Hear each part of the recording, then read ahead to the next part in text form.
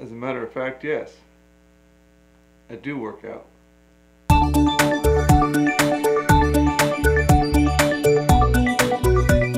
Well, hey, welcome to 3:30 Thursday, the internet's second favorite Bible study.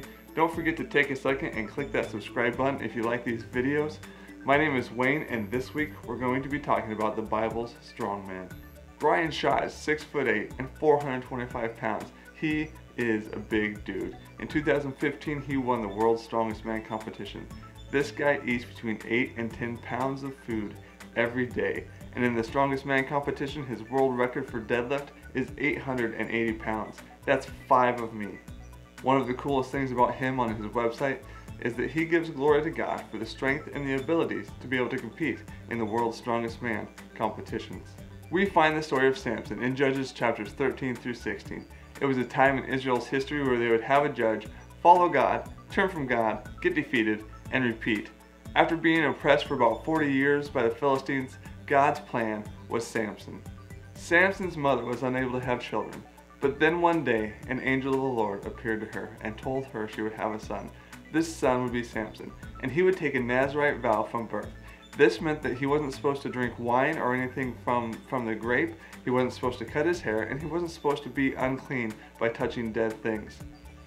But Samson failed. He had great expectations upon his life, and he did some wonderful things, but he also made some mistakes along the way.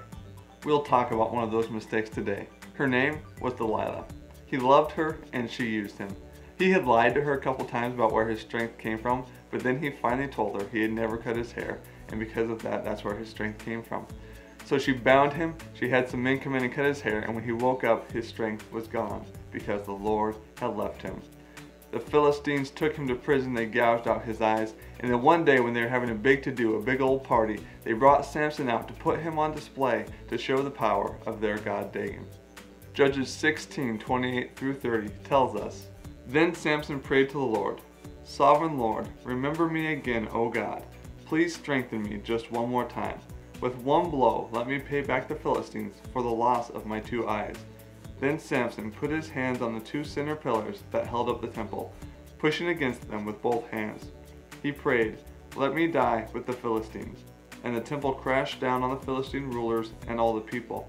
So he killed more people when he died than he had during his entire lifetime." Despite his failures and his mistakes, God used Samson. Samson probably didn't expect his life to look like it did at all. Samson probably didn't expect one day to be walking with his parents and to tear a lion in half. But God knew. The plans that God has for our life will often look different than what we expect to do for God. But He is God, and we are not. And sometimes we just see from our perspective what we had planned that's centered around us. And it can be hard to step back and look at the picture and try and see what God is up to and realize that it's not just about what we had planned, but what God wants to do through us. This week I would challenge you to journal, to write down some times when God has worked or provided in your life. It may not have been what you expected Him to do, but you can see that He has worked. When we look at what God has done in the past, it can give us hope and faith as we face our current circumstances. Hey, thanks again for checking out the video today. If you liked it, you can give it a thumbs up or share it with your friends.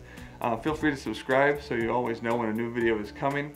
And if you have a minute, just go down in the comments and let me know what your favorite part of Samson's story is. See you later, alligators.